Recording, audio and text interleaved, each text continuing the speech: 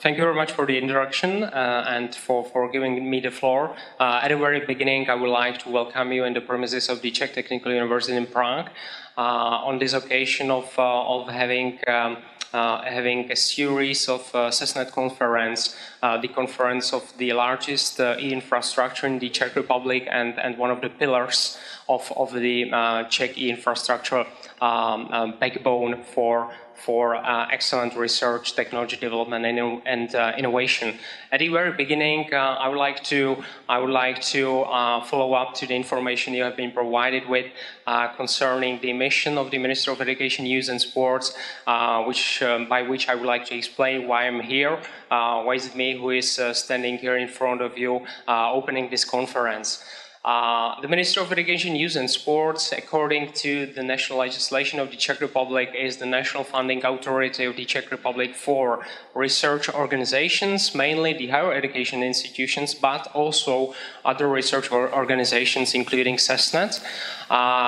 Furthermore, our ministry is responsible for policymaking and funding of the so-called large research infrastructures, which are basically the open access based facilities of the Czech Republic, which are provided to the wider research community on the basis of open access policy. This is our role and mission concerning the CESNET.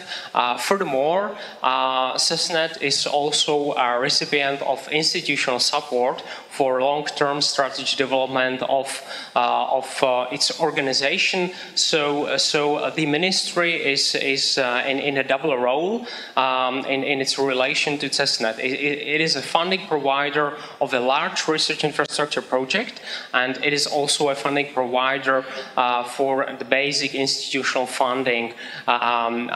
Moreover, as has been already mentioned, our ministry is also a public authority of the Czech Republic, which is responsible for international cooperation in R&D of our country. So we are the body which would most likely be joining international R&D organizations and international research infrastructure consortia like these, which are funded under the umbrella of ERIC legal framework at the European level. So this is our mission, this is our role. I think that we have very close interaction with CESNET. We have had this close interaction over the past years, and I'm very happy that we are somehow fulfilling, hopefully successfully, our mission towards CESNET in all these areas. At the beginning, I would like to make a brief summary why the year of 2018 has been very important for our ministry as well for CESNET. In a way, it was a crucial year because in 2017, CESNET underwent a very complex international assessment of its facilities, which are provided as an infrastructure of the Czech Republic, and it's not a surprise and it's not a secret that the outcome of this evaluation was very positive. Since 2014, when we started the rounds of international evaluation of Czech large research infrastructures, CESNET has been one of the top-ranked research infrastructures in the Czech Republic, and it remains at this position for many years. So I think it's a place to congratulate to CESNET, really to keep up with the top-class development of infrastructures in the European and worldwide landscape, because these are the services that are provided to all of you users of CESNET at the educational, research, development and innovation level. This was the evaluation of a large research infrastructure called CESNET. It was very successful, and last year was very crucial for CESNET because the government of the Czech Republic adopted a decision on public funding of CESNET in the next forthcoming multi-annual financial framework until 2022. So this is very important for CESNET because it provides a kind of of long-term stability for its operations as well for the future investment development. Speaking about the further technology development, the investment costs, which are planned by SESNET infrastructure for the years to come, will be in the next multi-annual financial framework covered by using the European structural and investment funds within the operational program Research, Development and Education.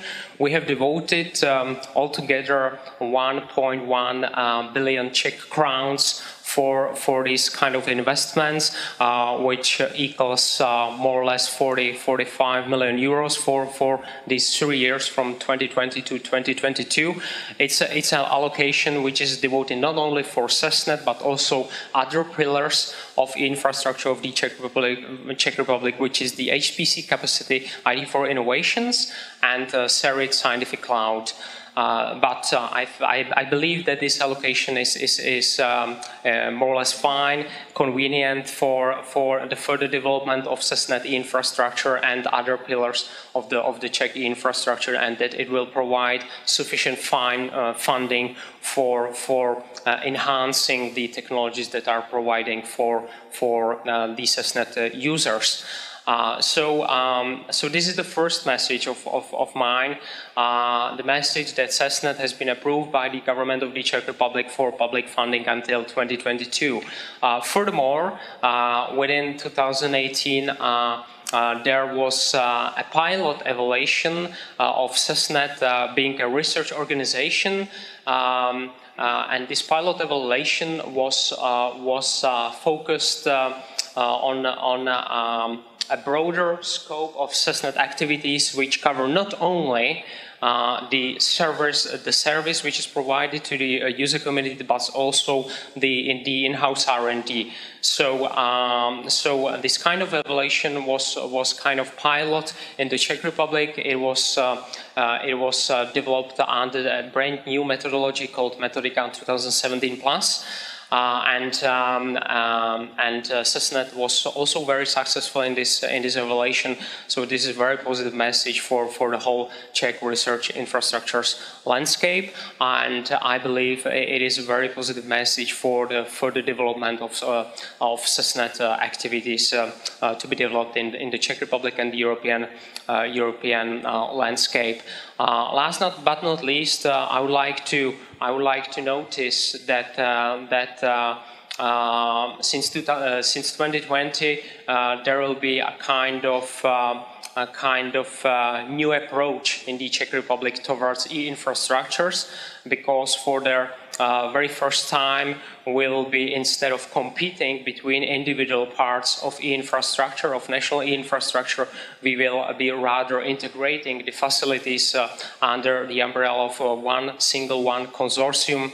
So this is going to happen since 2020, and SESNET jointly with HPC facility ID for Innovations and SERIT scientific cloud will join within a single consortia. So I believe, and we all believe in the ministry, that this is something very promising for the future, because, as I said, instead of competing between each other also for funding, we'll have a single virtual organization which will develop synergies, complementarities in addressing the needs of users of e-infrastructure SESNET. So this I wanted to deliver you at the beginning of this conference. I noticed that you have a very busy program over the next two days, so I will not be very long, won't take much of your time. I wish you very fruitful discussion during this conference, very enriching debates, and I hope that we'll be able to see each other also next year, because as I understood, this is an annual conference of SESNET, and it is always great pleasure to me to attend it. So thank you very much for your attention, and have a very fruitful two-day conference. Thank you. Thank you to Mr. Lukáš Levák. Máte někdo nějaké otázky na pana Leváka? Pokud ne, tak já si dovolím mít otázku. A jak se Česká republika stojí v mezinárodní konkurenci? Vy už jste tady naznačil určitou míru chvály, tak jak si vlastně stojíme? Well, I will answer in English. I think that Yeah, so I will just translate my question to English. How does the Czech Republic stand in the international competition? So thank you very much for the question. I think that this is a very important question because speaking about the infrastructures and particular e-infrastructures, it's not only important to provide the adequate services on the national level, but it's very important to be interconnected internationally. So I'm very proud that CESNET and other pillars of Czech infrastructure are interconnected at the international level within all the important networks that are developed at the European and worldwide level. I think that we are our competitiveness is quite high, and that we are really able to provide services to the user communities that are compatible to the services provided in other countries in Europe. So I think that the level of internationalization of Czech research infrastructure is very good. Of course, we have to cherish the development of these activities and foster them in the future, but we have definitely a solid basis to build on.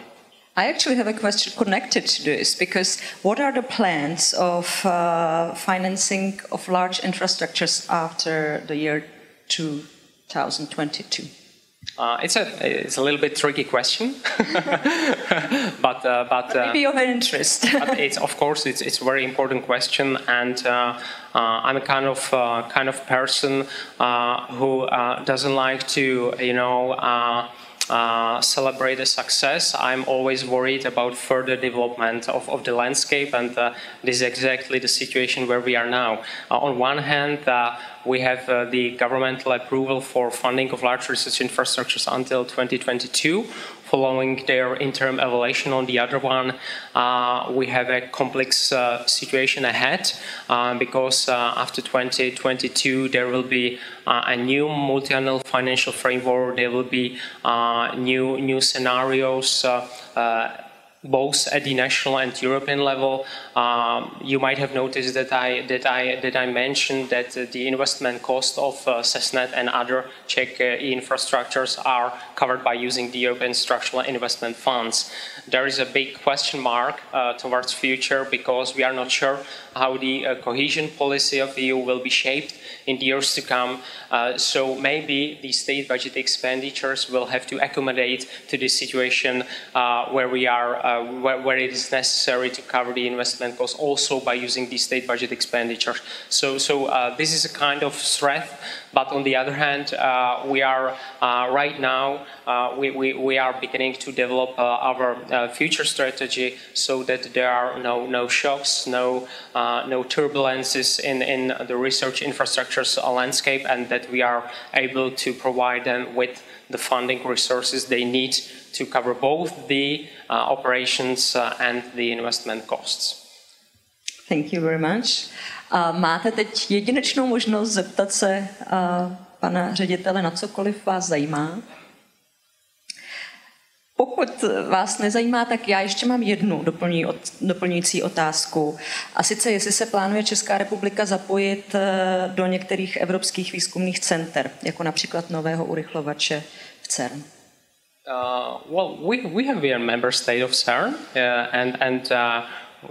we have been a member state of this organization for since its foundation. So I think, as I said in general, the landscape of research infrastructures in the Czech Republic is very internationalized, and we are quite able to participate in all major European research infrastructure R&D organizations.